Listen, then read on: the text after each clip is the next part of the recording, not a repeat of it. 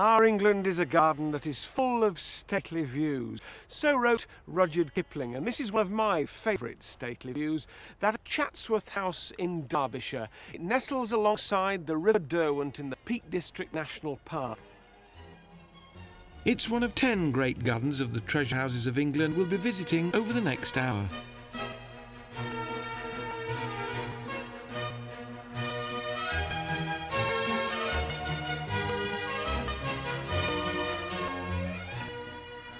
Many of them, like Harewood House in West Yorkshire, are superb examples of the genius of the 18th century landscape artist Lancelot Capability Brown. There's Blenheim Palamce in Oxfordshire, with its stunning setting alongside one of the most magnificent private lakes to be found anywhere in Europe. Wilton House near Salisbury, with 21 acres of beautifully landscaped parkland, and its centrepiece, the majestic Palladian Bridge. And at Castle Howeard in North Yorkshire, we'll see a breathtaking example of a home and its landscape designed in perfect harmony. Leeds Castle in Kent, with its watery setting and traditional English gardens that have earned it a reputation as the loveliest castle in the world. We'll also be visiting the banks of the beautiful Beaulieu River in Hampshire, where the grounds of Palace House have grown up around the ruins of a 13th century abbey. Warwick Castle on Shakespeare's Avon, a favourite among royalty since the days of Elizabeth I. The famous Longleat in Wiltshire, the first stately home in Britain to open its doors to the public and home to one of the country's best established wildlife parks.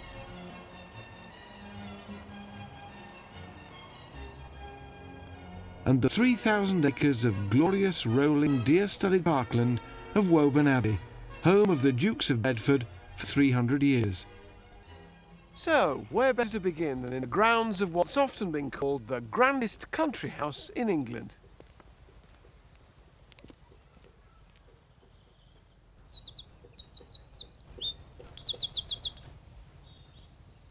Chatsworth boasts the most dramatic rock garden I've ever seen, and yet every single stone and boulder was brought here by hand under the instructions of the man who was to become the most famous gardener of his day, Joseph Paxton, who was appointed head gardener here in 1826 at the age of only 23. Taking pride of place is the Wellington Rock, 45 feet high, with each of its stones, some weighing several tons, cemented together. The idea was to create the kind of idyll so many of the Victorians fondly imagined to be paradise. At Chatsworth there are surprises round every corner. The willow tree fountain dates from 1692, and it's made of copper and lead.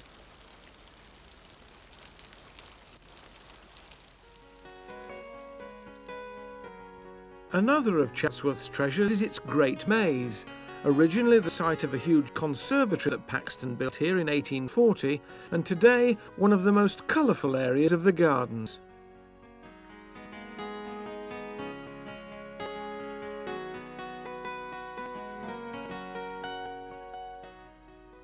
In June, bordered by what's left of the old conservatory's foundation wall, that stately relative of the garden pea, the lupin, is the undisputed star of the show.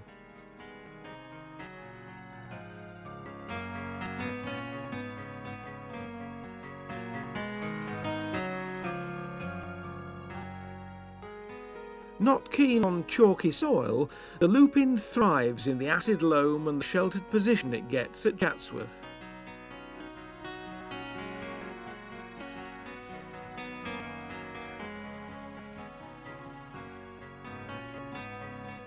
On the other side of the old perimeter wall, peonies give a superb show year in, year out.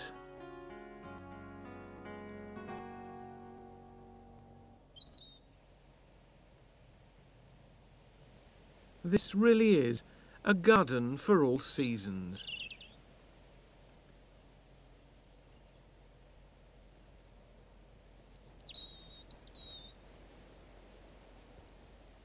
while the double hollyhocks attract the commer butterfly, and the Michaelmas daisy, the red admiral, the dahlias extend the glorious autumnal colour until the frosts. And then the berries arrive.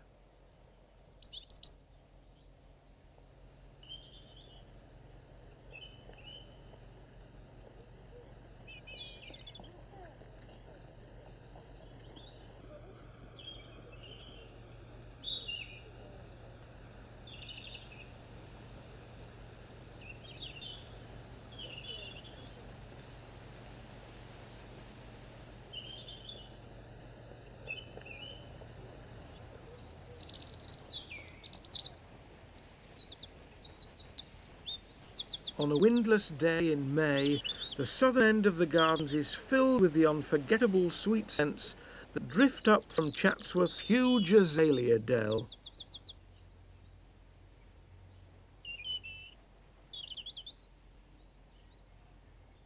Here there's a solid mass of deciduous Ghent azaleas in single and double forms, which do double duty as they colour brilliantly in the autumn.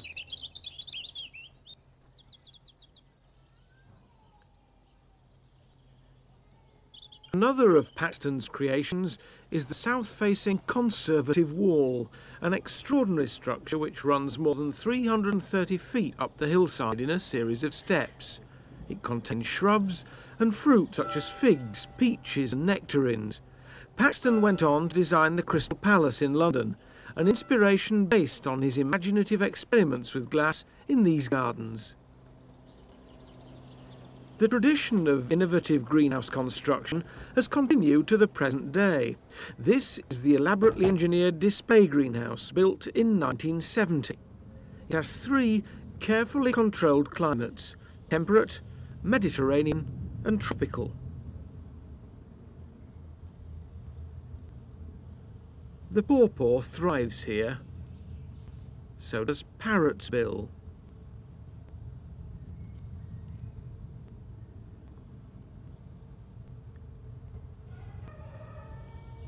And citrus fruit.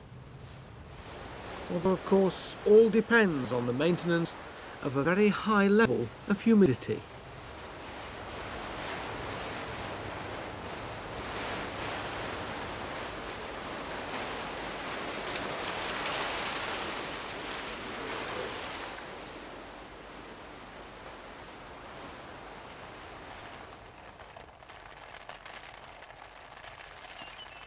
The oldest surviving greenhouse was built in 1698, the first Duke's greenhouse. Today, the present 11th Duke can often be seen keeping a very close eye on his award-winning camellias. March, April, May, June, nearly 4 months. But we've built up the collection very well already, haven't we? Oh, we've got a splendid collection now, a splendid collection indeed. The Devonshires have always had a very close interest in the development and improvement of their gardens. The famous serpentine hedge, made of beech planted in 1953, was very much the inspiration of the present Duchess.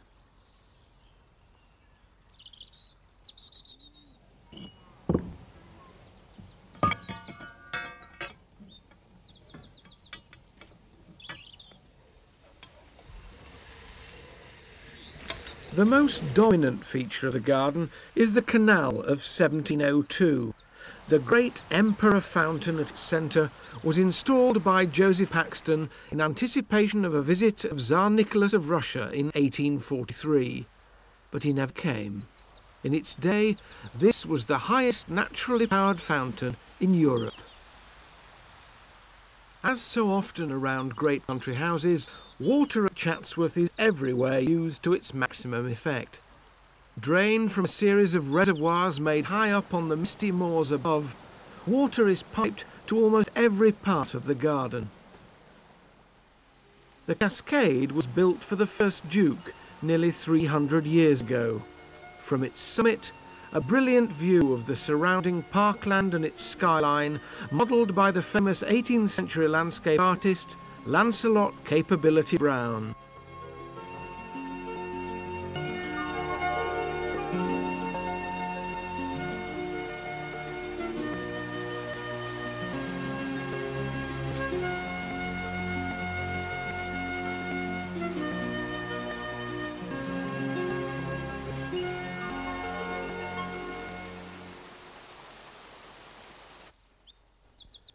Brown, like Paxton, was a man of dramatic gestures. In order to achieve this famous aspect of Chatsworth from the west, Brown simply ordered the course of the River Derwent to be rerouted. Together, the work of Brown and Paxton has combined to leave us in Chatsworth a legacy that would be hard to rival anywhere in the world.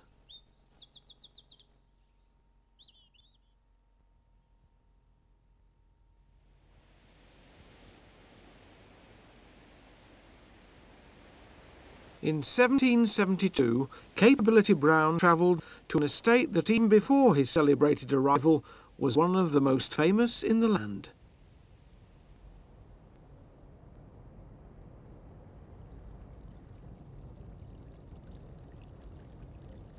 The part of the garden which first attracts your attention when you step out of the house is the magnificent terrace on the south side. The terrace wasn't created until the 1840s, when the then Countess of Harewood engaged the services of Sir Charles Barry. He was the architect of the Houses of Parliament in London, and he transformed what had been the front of a straightforward Georgian house into something more like an Italian palazzo. It comes alive in early summer with the flowering of that most English of garden features, the herbaceous border.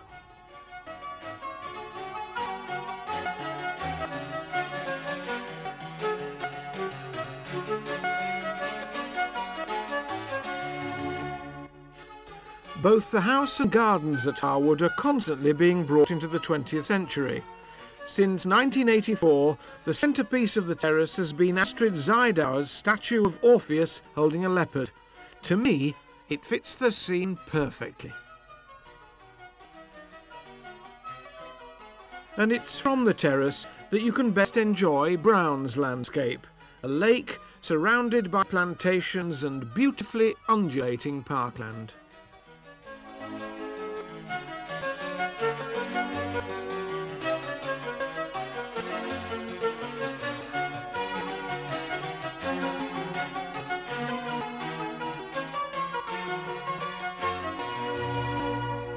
In charge of the maintenance of the great swathe of grass which runs down to the lake, a small army of the rare black St Kilda sheep.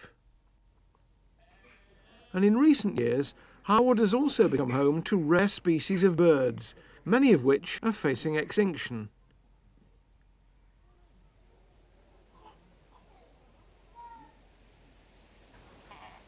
Their presence among Brown's splendid woodland lakeside setting providing constant animation. The lakeside walk is one of Harewood's greatest achievements.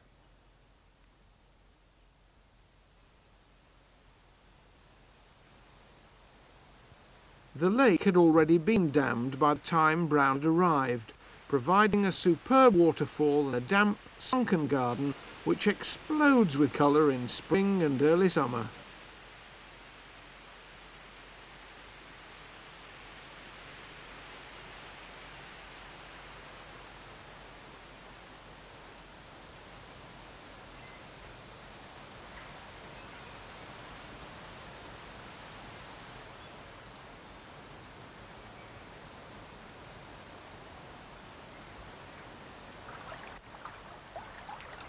Among the unusual plants to be seen, the water-loving gunnera, a kind of prickly rhubarb which grows to 8 or 9 feet each summer before subsiding with the first frosts to provide a dingy mulch for next year's growth. And everywhere, Harewood's famous rhododendrons, a phenomenon new to English gardens in the 19th century. They were introduced to Harewood by the present Earl's father, the 6th Earl, and his wife, Princess Mary, the Princess Royal, who helped finance pre-war expeditions to the Himalaya in search of rare species. Today there are over 100 different species, many of them still unnamed. According to Geoffrey Hall, who joined the gardening staff here aged 14 in 1928, and later became head gardener like his father before him, the reason the rhododendron has flourished in recent years here is simple. It came about because of the Great Storm of 1962, when in just 2 days Harewood lost 10,000 of its mature trees and 20,000 younger ones. I thought, well, now's the chance to open up some of these, what we call dark places, where my father couldn't plant a thing underneath, it was so dark. Open them up and plant something that's a little bit more bright. Capability Brown was a man of great design and landscape work, but he had no colour in his mind at all. Yews and beeches was all Capability Brown could think about. And what did he do? He just covered everything up, and you couldn't plant anything within the vicinity. The Gales was a blessing for me.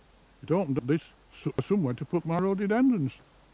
It's very unusual that most of the rhododendrons here were raised from seed by me, and they're all hybrids. I've named 7, which the Rhododendron Society accepted. One was named after Patricia Harewood, that's Lord Harewood's wife. Lord Harewood himself. Geoffrey Hall, that's after myself and my son. The most important one of all is one Irene Hall. Of course, Irene Hall is my wife, which I think is the best of all rhododendrons. It's a bit different in its presentation. It's a fortune eye type, which always produces a bit of scent.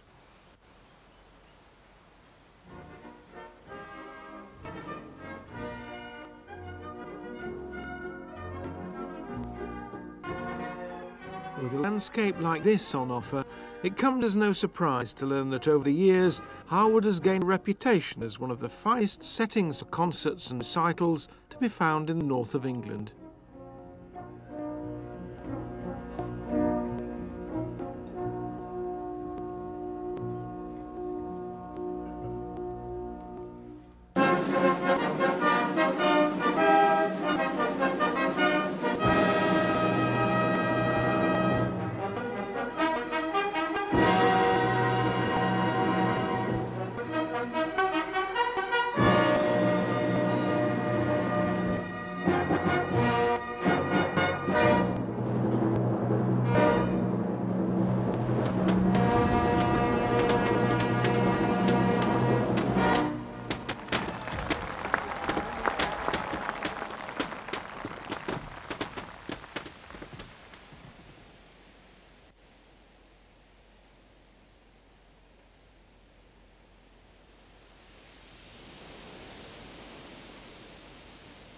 The lakeside scenes look beautiful at any time of year, but some argue they're at their best in autumn.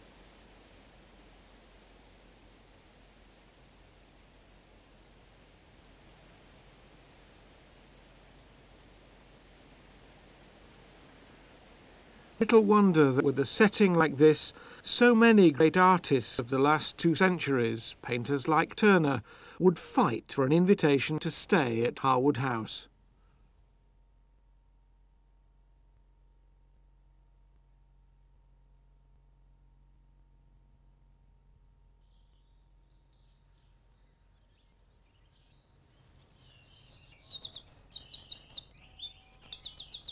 The original garden at Blenheim was begun in 1705 and was designed by Henry Wise, Queen Anne's gardener, to provide a suitable setting to an estate that was to become one of the wonders of the age.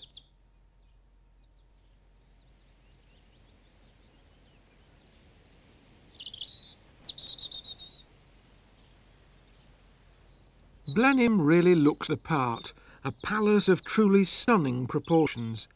It was designed by the same John Vanbrugh who'd made such a remarkable debut with his plans for Castle Howeard 6 years earlier.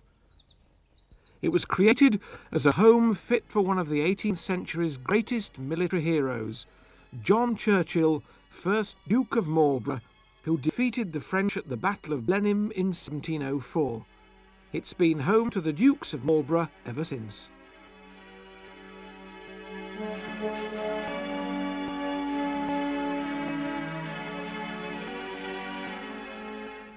The column of Victory with the first Duke at its summit was completed in 1730 and stands halfway down the grand avenue which leads north from the house, planted by Wise and replanted by the 9th and 11th Dukes. And once again, the hand of Capability Brown is everywhere in evidence. Originally, the river that runs through the estate, the Glyme, was a small and rather marshy affair. Brown used the device that was to be employed so successfully at Harewood and dammed it, creating a stunning cascade.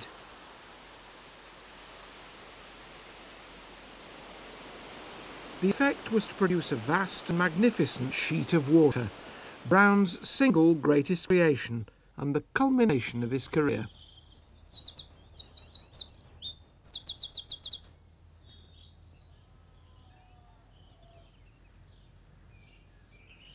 The base of the magnificent Grand Bridge, built 50 years earlier by Vanbrugh, and which originally boasted 33 rooms within its structure, was flooded.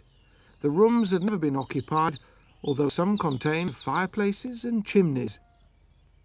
It's a design that was always intended to be admired from every angle. Looking at it from just one point of view is a waste. The view from the Woodstock entrance, with the lake and its poplared island lying like some great sailing ship at anchor, and Brown's beechwoods beyond, prompted George III to exclaim, "We have nothing to equal this."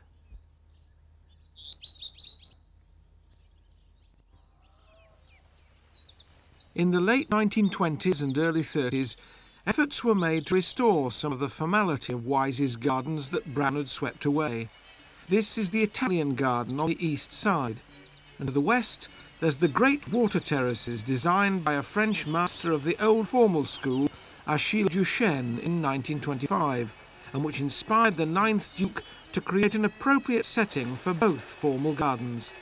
It gives us a very good idea of the original setting of the palace when Blenheim came nearest of all English gardens to the grandeur of Versailles.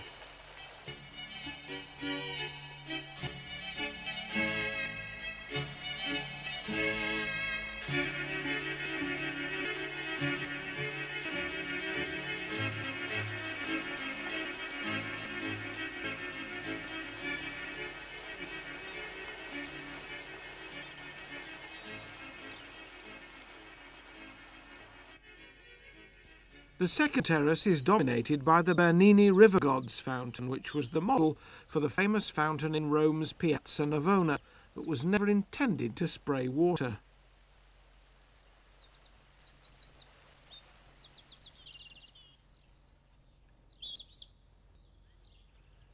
Close by is the Temple of Diana, where one summer's day in 1908, Winston Churchill, who was born at Blenheim, proposed to the girl who was to become his wife.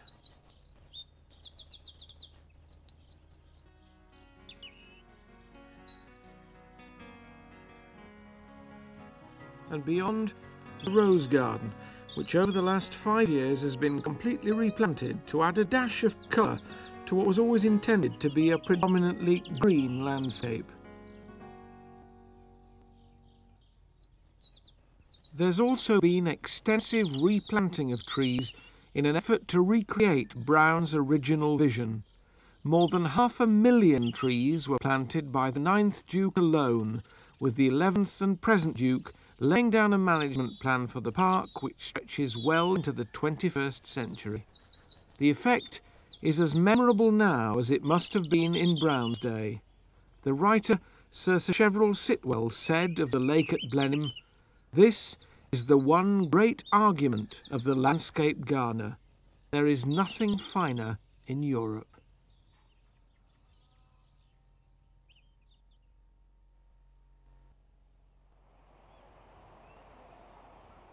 This statue of fame overlooks a garden which has welcomed George III and Queen Charlotte, witnessed centuries of change in landscape design, and, if tradition can be believed, provided the setting for Shakespeare's first performances of Twelfth Night and As You Like It.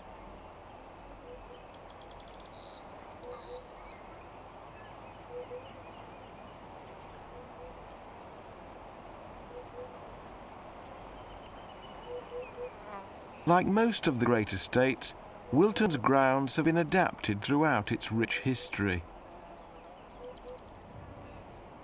This magnificent cedar was planted as part of the formal gardens designed by Isaac de Coe 360 years ago. One of the few lasting features of the formal gardens which, over the years, have been simplified and at the end of the 18th century finally turned over to the picturesque open parkland landscape inspired by Capability Brown.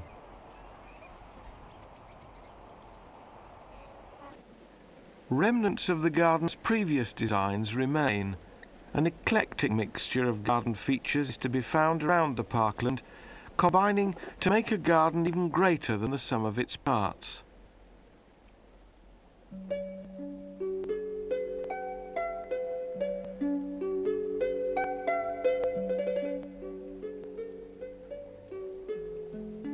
The famous Palladian Bridge is the work of Henry, the 9th Earl. Although a Lieutenant General in the army, like so many of his ancestors, his real interests lay in the arts. He became an architect, and with the help of his clerk of works, completed this lovely bridge in 1737.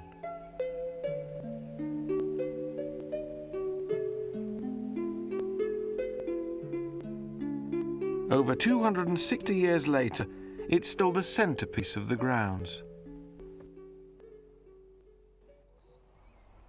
To the east of the house, a 1,000-foot pathway follows the line of one of the old canals, part of the 17th century formal gardens, up to a planting of hundreds of white roses set within a 19th century yew hedge. This is the view of the house commanded by the Whispering Seat, a 19th century novelty which was no doubt as great a source of entertainment to Victorian children as to those of today.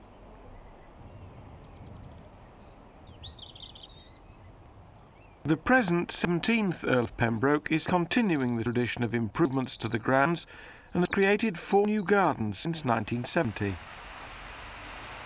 Surrounding a sparkling central fountain is the formal rectangle of clipped box hedges and pleached limes, which make up the forecourt gardens of 1971.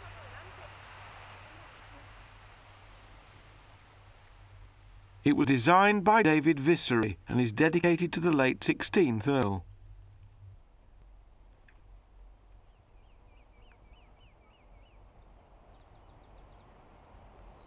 The second of the present Earl's gardens is reached through a tunnel of sweet-smelling roses.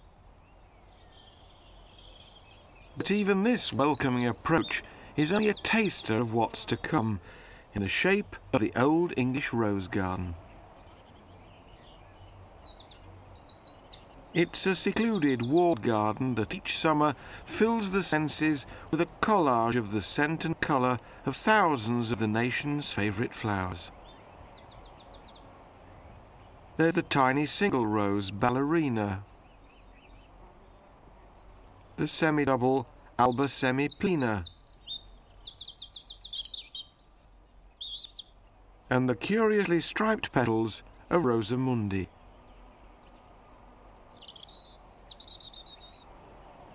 Probably the most peaceful and idyllic space in the recently created gardens is the tranquil water garden.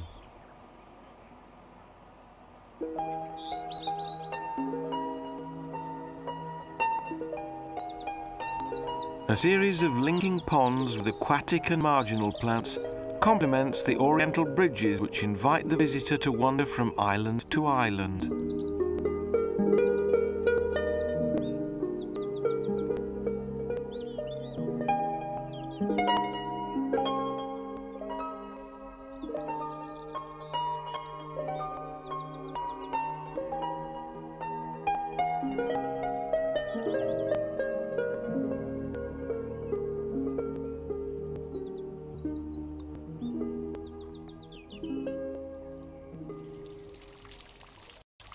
The soothing sound of running water can also be heard in the courtyard at the centre of the house.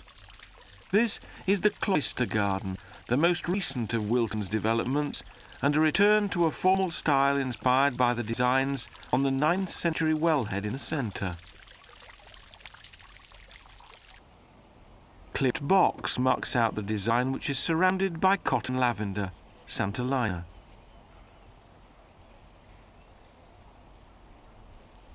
A bay tree marks the centre of each quadrant, all ensuring that there's a pleasant view from every window overlooking the courtyard.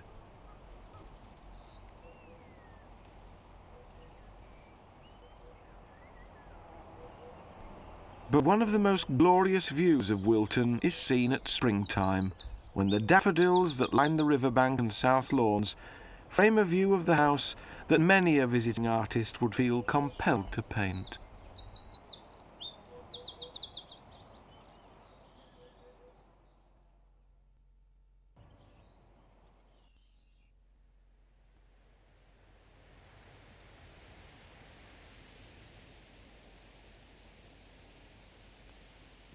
You know when you're getting near to Castle Howeard.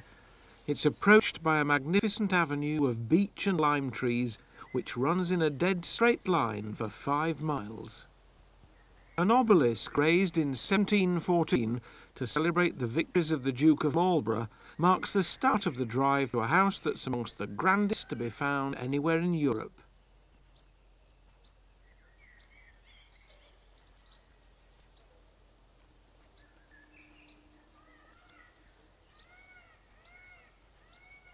The lawn at Castle Howeard was described by the 18th century man of letters Horace Walpole as the noblest in all the world. At the centre of the south lawn stands the great Atlas fountain. The 5 figures surrounding it were carved in Portland stone and transported by steam train to Castle Howeard's own railway station. It was designed by the famous landscape architect of the Italian school, William Nesfield, as part of the new pleasure grounds in the 1850s. The fountains are fed by a 500,000 gallon reservoir hidden in the middle of Ray Wood to the east. From the South Lake, the water tumbles down Nesfield's cascade into Temple Hole, and then meanders down onto the new river bridge of 1742, which draws the eye inevitably to Hawksmoor's famous family mausoleum, of which Walpole wrote that it would tempt one to be buried alive. Work on the grounds, though, had originally started at the same time as the house in the early 1700s, and both the house and landscape were always intended to be one creation, under the design of the architect and dramatist Sir John Vanbrugh and his colleague Nicholas Hawksmoor. It was really the first great landscape garden in the British Isles, and is designed on much more of a heroic scale than any landscape of Brown's, with temples and bridges designed to create the classic Arcadian idyll. This is the Temple of the Four Winds, Vanbrugh's last work before his death in 1726. The view through its Palladian porticos, with the new river bridge in the distance, is acknowledged to be as beautiful a sight as anything to be found in Europe. The Great Lake wasn't added to the north front until 1795. To the west of the house stands the walled garden. The Satyr Gate was carved in 1705 by Carpenter, with ironwork by Gardam. Yet it wasn't until 1976 that the Rose Gardens were laid out, in memory of Lady Cecilia Howard, the wife of the late Lord George Howard, who'd done so much to restore the Castle Howeard estate from virtual dereliction after the Second World War. It's now become one of the largest collections of old roses in the country. There are between 300 and 400 varieties here, some of them up to 200 years old. You can see they normally have more petals than modern roses. They need less pruning, although more support, and I reckon the scent is unsurpassed in modern varieties. Among them Madame Isaac Pereire, Zephyrin Drouin, and Guylaine de Feligonde. Under the old roses, which have a short flowering season, species such as dianthus, hostas, peonies and lavender are underplanted to provide more colour. There's a prolific collection of English roses here too.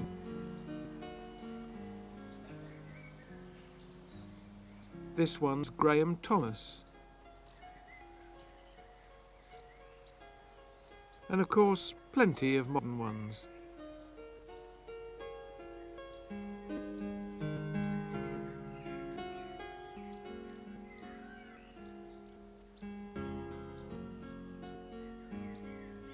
The Venus garden contains a sea of hybrid perpetuals. This old apple tree has provided the ideal support for treasure trove and rambling rector.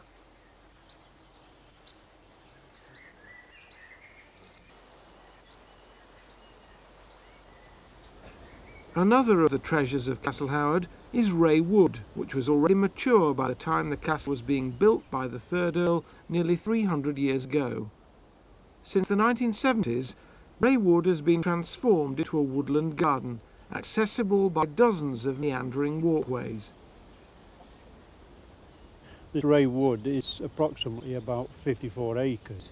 And when I first came here, I remember walking around and feeling after a while that I was actually lost in it.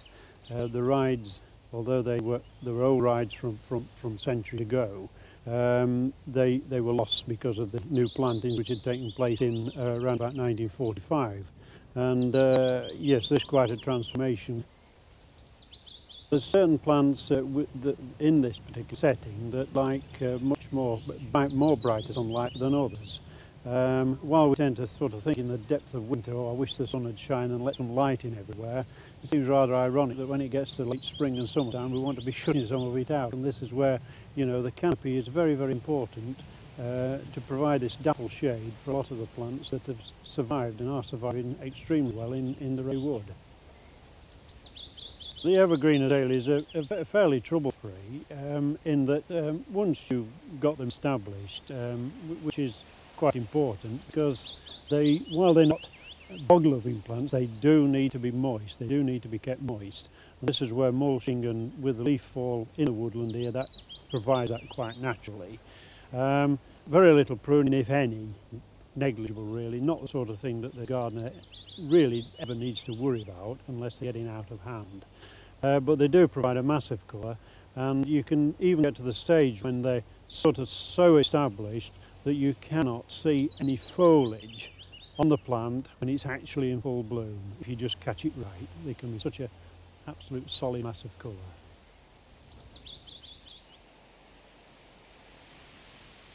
By autumn, Ray Wood has taken on a different but equally dramatic appearance, when rather more unusual forms of woodland life steal the show.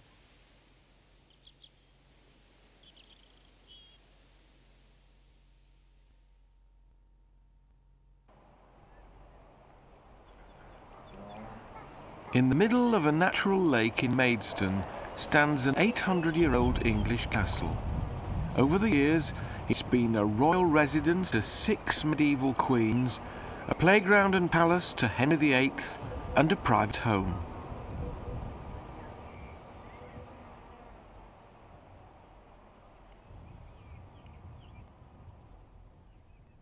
The appearance of Leeds Castle's 500-acre estate is the result of generations of ownership, with each keeper adding their own personal style. Many of the oaks planted for the formal landscape plans by the Culpeper family in the early 1700s can still be seen on the brow of the surrounding hills.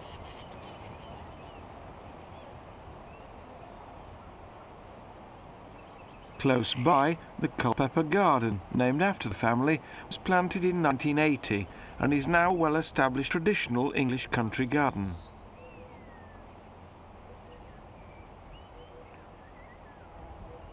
Within the warm brick walls of the old estate buildings, a world of English country gardening is contained.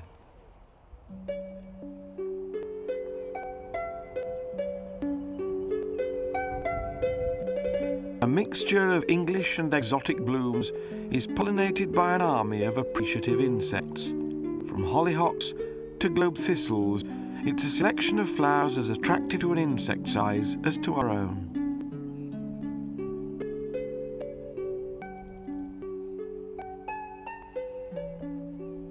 The Culpeper Garden is a curiously shaped sloping plot which for hundreds of years had served as the castle kitchen garden. From this, the garden's designer Russell Page used a combination of box hedges and beds to achieve his vision of a walk through a field of flowers.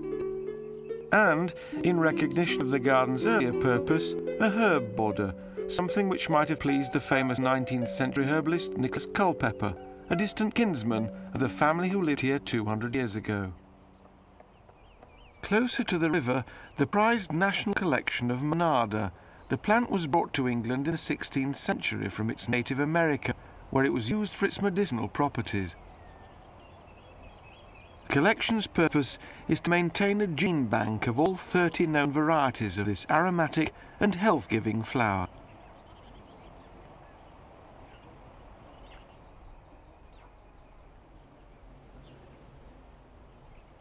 Probably the most important owner to lavish enthusiasm on the castle and grounds was Olive, Lady Bailey, who bought Leeds Castle in 1926. Her flag is flown from the Gloriette to mark her place in the castle's history. Having spent a lifetime renovating Leeds Castle to its current glory, Lady Bailey finally left the estate for the nation's enjoyment forever. One of her great loves was birds, a fact of which visitors to the park are constantly reminded. Wildfowl are free to roam around the moat and lakes of the 500-acre estate.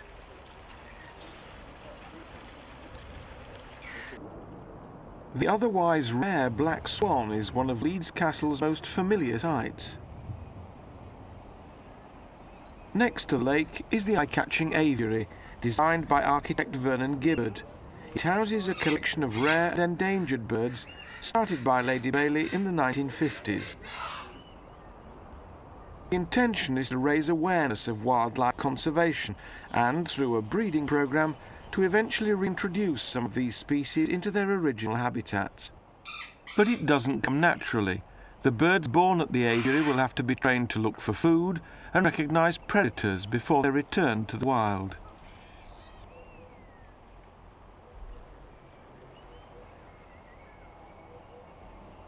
The west prospect of the castle is framed by the willows, rhododendrons and azaleas of the pavilion garden.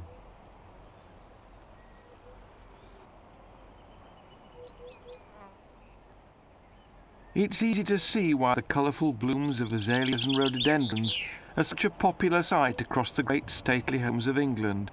This planting has been thriving on Leeds Castle's acidic soil for over 125 years.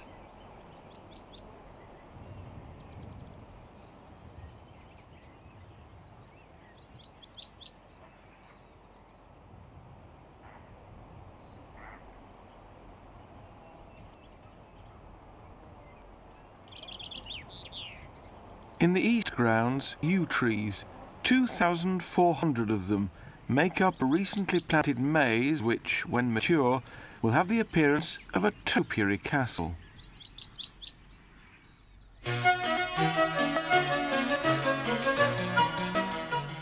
The maze is a triumph of baffling design.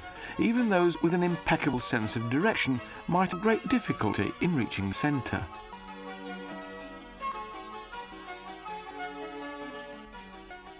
When you eventually get there, you're rewarded with a glimpse of the grotto, itself an elaborate journey into a place of mythical beasts, unworldly creatures and Greek legend. At the centre of the exotic mineral-encrusted walls sits the giant Typhoeus, banished by Zeus to beneath Mount Etna for trying to overpower the gods. As you walk around the gardens of Leeds Castle, one thing becomes apparent. That no matter where you stand, there's another stunning view of this ancient and romantic castle. And the more you look, the more you find yourself inclined to agree with Lord Conway, who described Leeds Castle as the loveliest castle in the world.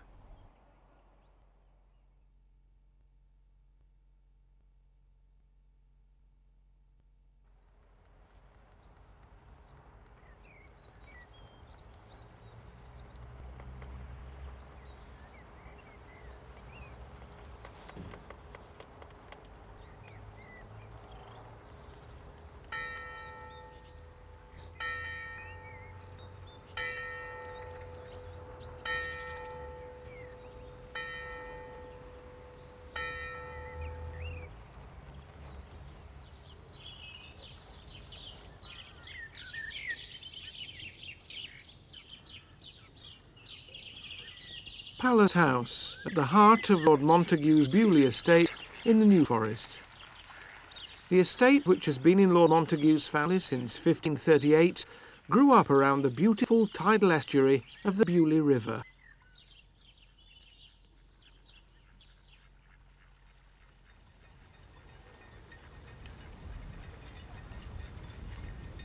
It includes Buckler's Hard, which the second Duke of Montagu hoped to develop into a major port, to be called Montagu Town in the early 18th century.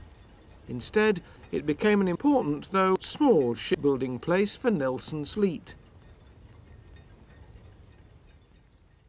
Originally, the gardens around Palace House were large, employing, like most stately homes, huge numbers of staff to keep things in order, although the invention of the lawnmower by Edwin Budding in 1832 made life easier for the gardeners than it had been for some time.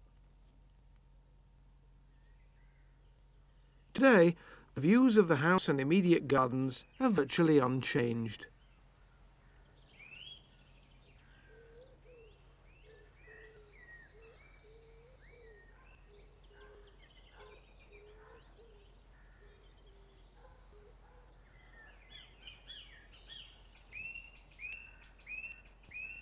A large area of the park, though, has been given over to the National Motor Museum, founded by Lord Montagu in 1952.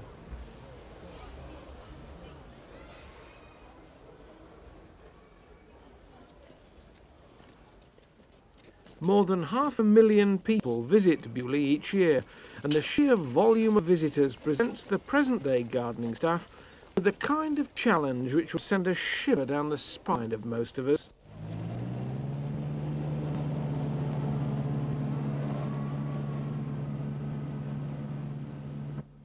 This is Beaulieu's main rally field, and in less than 24 hours the durability of its rich green grass is going to be put to the test.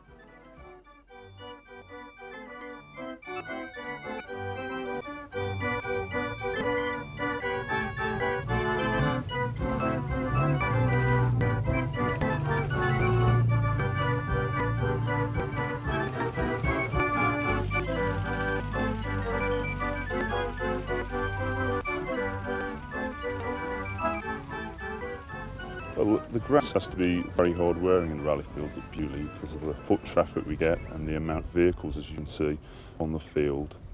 And what we've done over the years is we've overseeded it with a prostrate ryegrass. You can get it in most garden centres.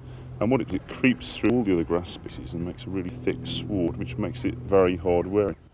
You can see how the grass thickens up, and afterwards it's harrowed, which snaps and tears the stems to make it tiller and become thicker still by sending out side shoots.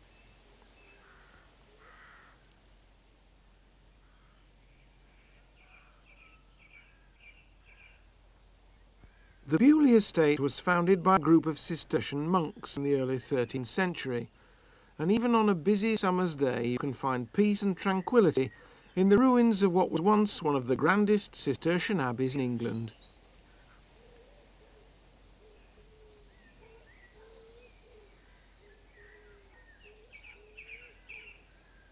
And even here, there's plenty to surprise the gardener. For centuries, the monks here used herbs as a way of flavouring food and for healing the sick, and today there's a herb garden here still. There's feverfew, Tanacetum parthenium, still used in the treatment of migraine. Catmint or nipita, which has hallucinogenic properties. And the licorice plant.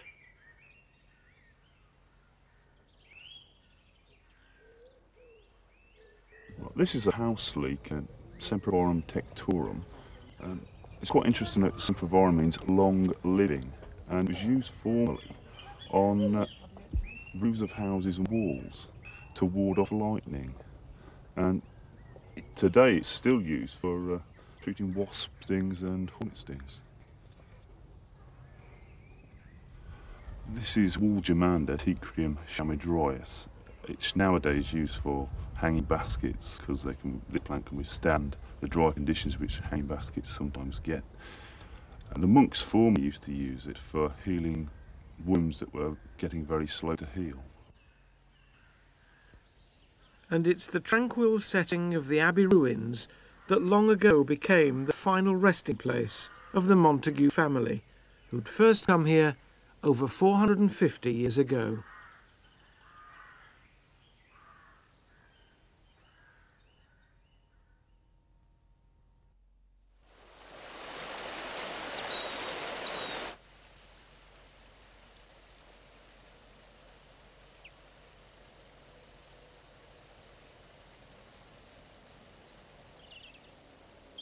It's in winter and early spring that the great medieval ramparts of Warwick Castle look most bleak.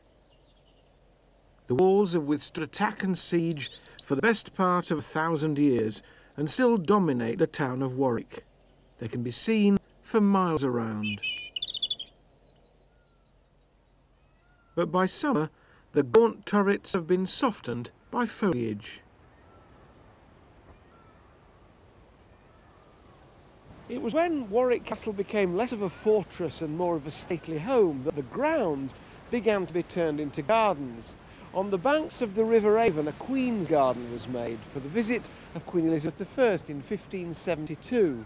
But when the castle fell into the hands of the first Baron Brooke in 1604, he added to the grounds what he called the most pleasant gardens, walks and thickets, such as this part of England can hardly parallel. Words which are as true today as they were then, nearly 400 years ago.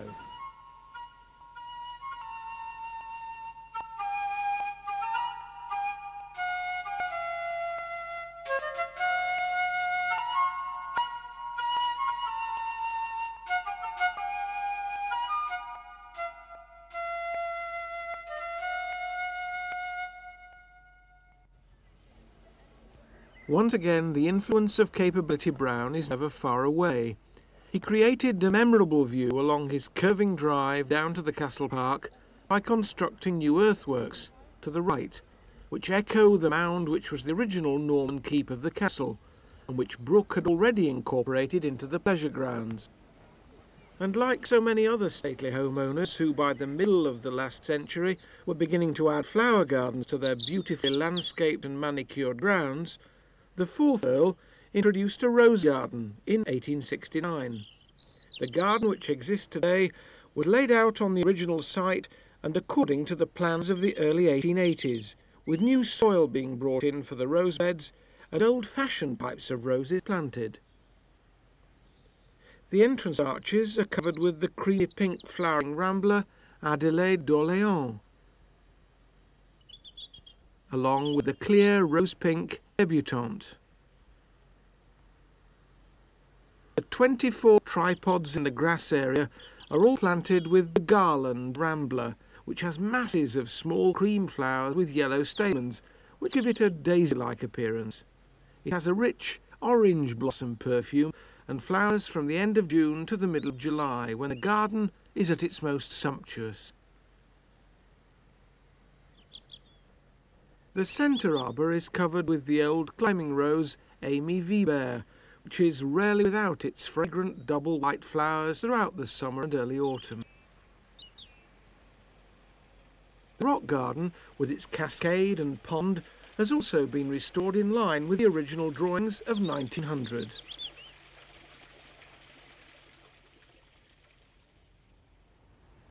Another formal area lies above the great green lawn of Pageant Field, in front of the conservatory. The conservatory was built in 1784, with a glass roof added later. It was designed to house the famous Roman Warwick vase, found in a lake in Hadrian's Villa in Italy.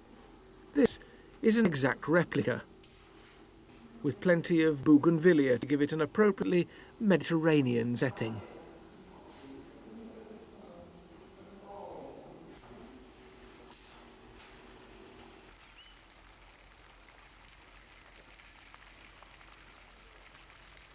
The four main circular beds of the peacock gardens in front were designed, like the original rose gardens, by the leading garden designer of his day, Robert Marnock, in the 1860s. They've been replanted with standard Lily Marlena rose, herbaceous plants and dahlias.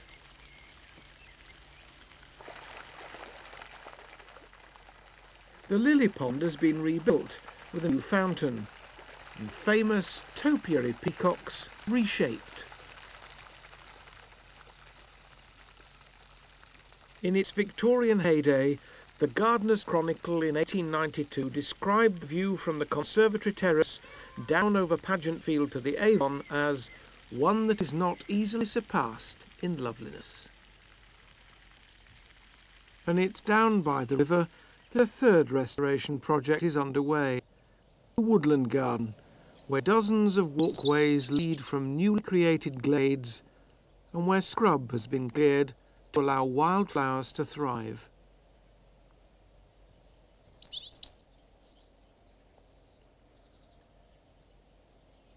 It's just a stone's throw from Shakespeare's glorious Avon.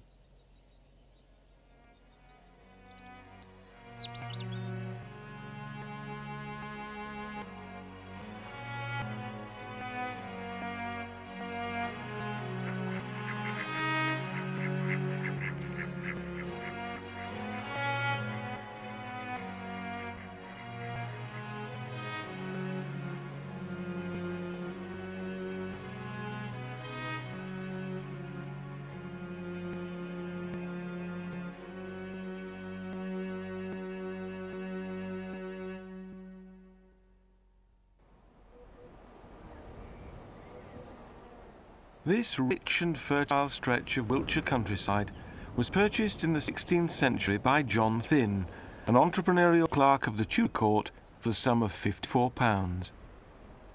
On it, he set about building England's first Renaissance palace. Over 400 years later, in 1948, Longleat opened its gates to the public, giving them the chance to see for themselves this splendid house and grounds.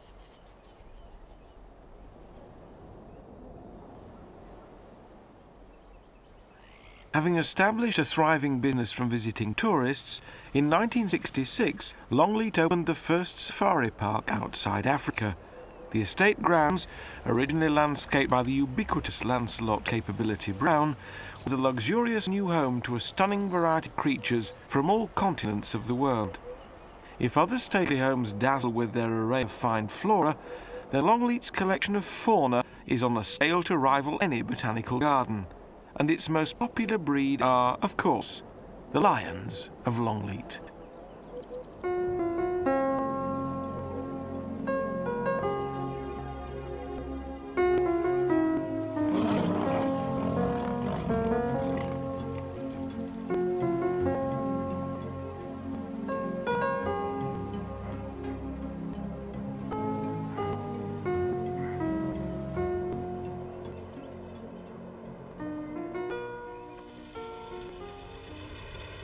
So successful is the breeding programme at Longleat that lions and lionesses are sent to zoological collections all over the world.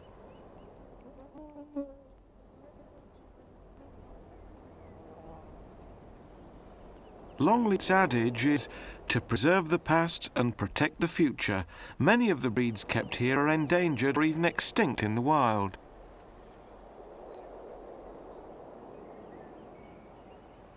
These white tigers, not albinos incidentally, are a few of less than 100 maintained in captivity in the world. Animals of every species roam Longleat's unspoilt land as if it were their native environment. These Père David's deer originate from swamplands in northern China. There are Canadian timber wolves.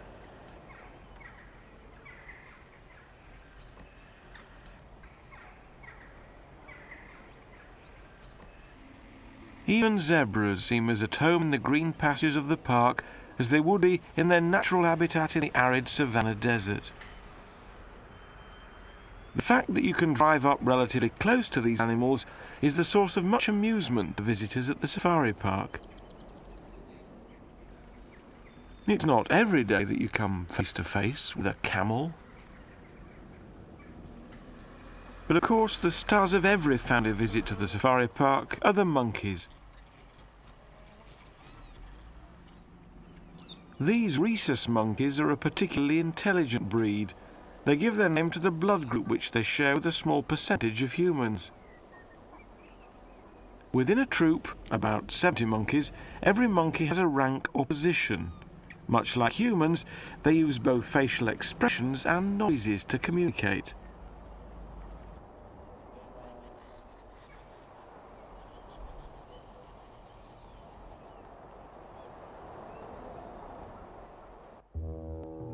But surely the most incongruous of creatures to be found roaming around an English country estate is the giraffe.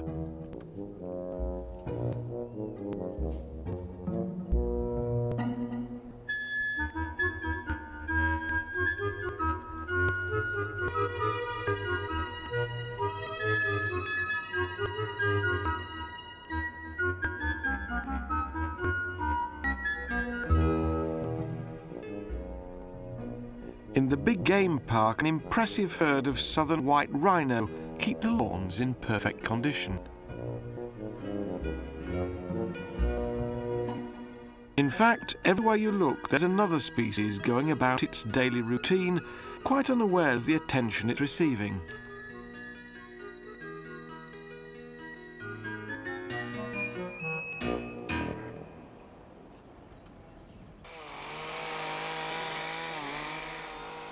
Among its many attractions, Longleat boasts the longest hedge maze in the world. Nearly 3 kilometres of immaculately trimmed English yew designed to elude even the most intrepid visitor.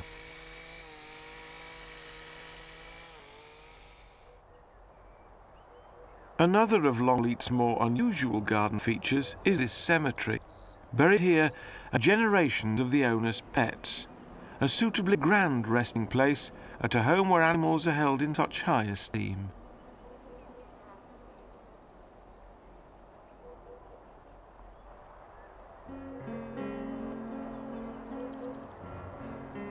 The approach to the house and gardens is lined with a rich 19th century planting of rhododendrons and azaleas. The range of colour across the many varieties has to be seen to be believed.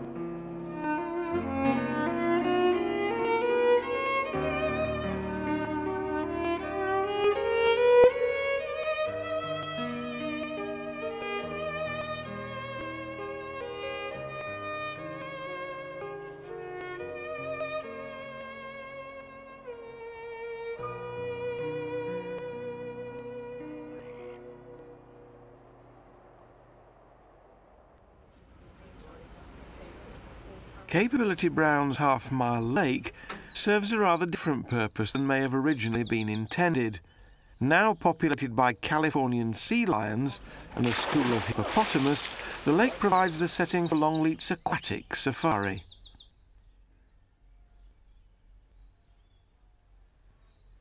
Surprisingly, the hippo is said to be Africa's most dangerous animal, a fact the tour guide is keen to point out.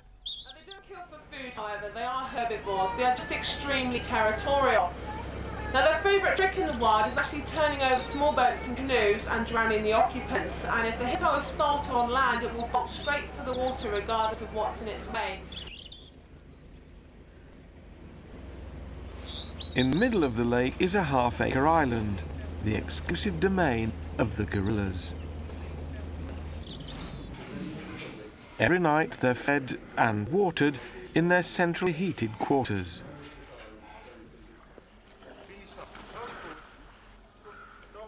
Elsewhere in the lake, the African and Asian elephants are fed and watered on a somewhat larger scale.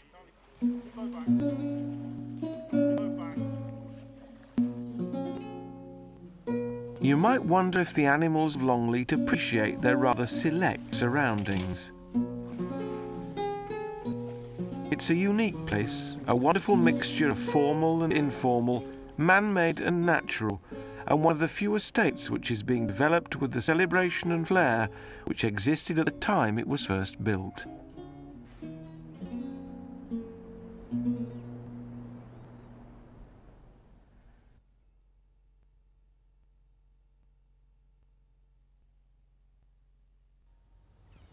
Capability Brown's successor as the leading landscape architect of his day was Humphrey Repton, who in 1804 was called to Woburn by the 6th Duke of Bedford and asked to improve the park and pleasure gardens which by then had already been open to visitors for over 20 years.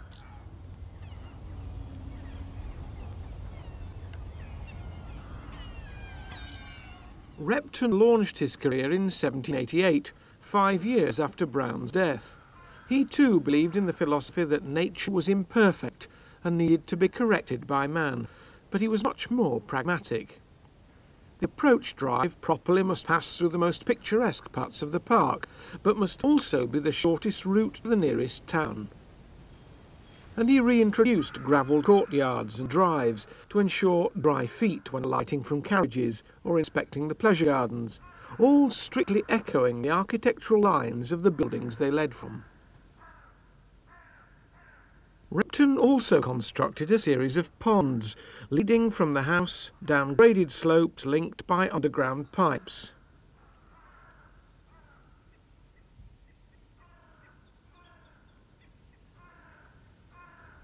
Rare varieties of water lily abound.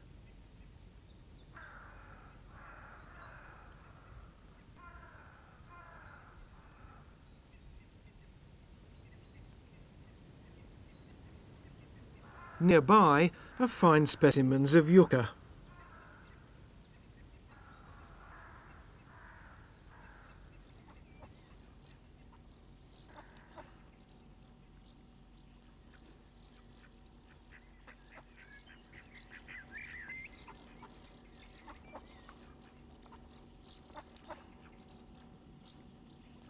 At feeding time, huge stocks of varying species of carp, including koi, fight it out with the ducks. The opening up of China to horticultural expeditions from the West in the late 18th century meant that Oriental designs were soon in fashion. The Chinese dairy, a glorious folly, was the work of the Prince of Wales's architect Henry Holland in 1790 and is currently being restored. The stained glass windows are exquisite.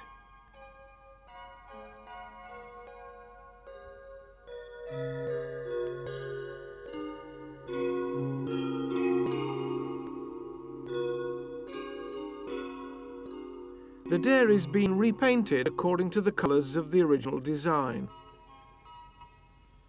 The Chinese theme was continued with the creation of a maze. Unusually, this is hornbeam and was planted in 1831.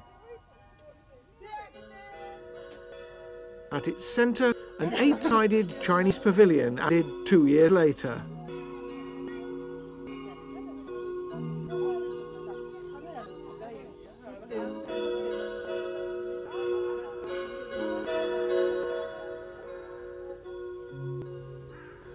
Two of the 9 species of deer at Woburn originate from China too. These are some of the 600 pair de vide which had become extinct in China by the end of the 19th century and were brought to England by the monk pair de vide for the 11th Duke. In 1985, Woburn donated 22 pair de vide to the Chinese government to be reintroduced into the park of the Royal Palace in Beijing, from where they'd originated. The deer are kept away from the garden area by a ha-ha, a French invention of the early 18th century which keeps animals at bay while allowing an uninterrupted view of the surrounding landscape.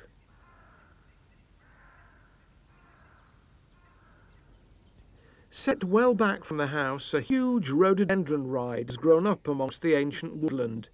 Here are some of the biggest, most magnificent rhododendron plants I've ever seen.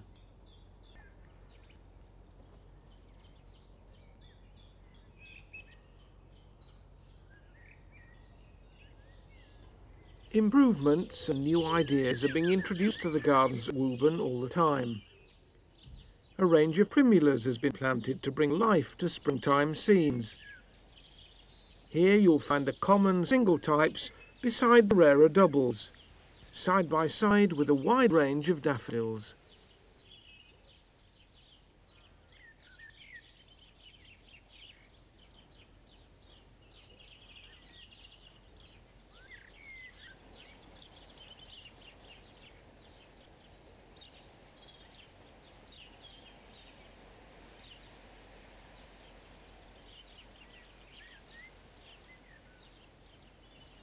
As a backdrop to the meticulous diamond-cut lawns which look immaculate throughout the year, a completely new rose garden designed by Madame Anita Pereire.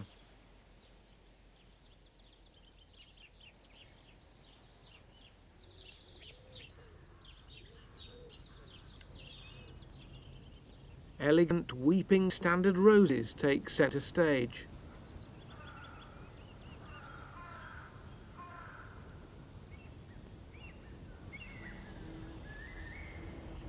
Beside a mass of lavender, phygelias, the Cape figwort, and a growing collection of rare shrubs such as unusual varieties of viburnum and this variegated Strandvesia, palette. Palisades have been built to support a rich collection of climbing roses. Beside them, the beds of highly fragrant Southampton floribunda roses.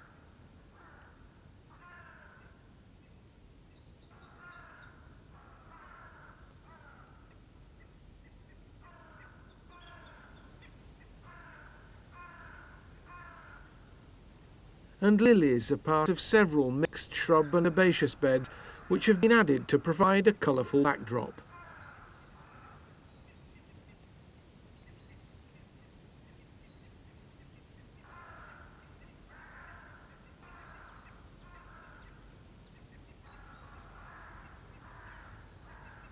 But ultimately, it's Repton's Park at Woburn which remains in the mind, with hundreds of roaming deer bringing sweeping 3,000-acre landscape to life.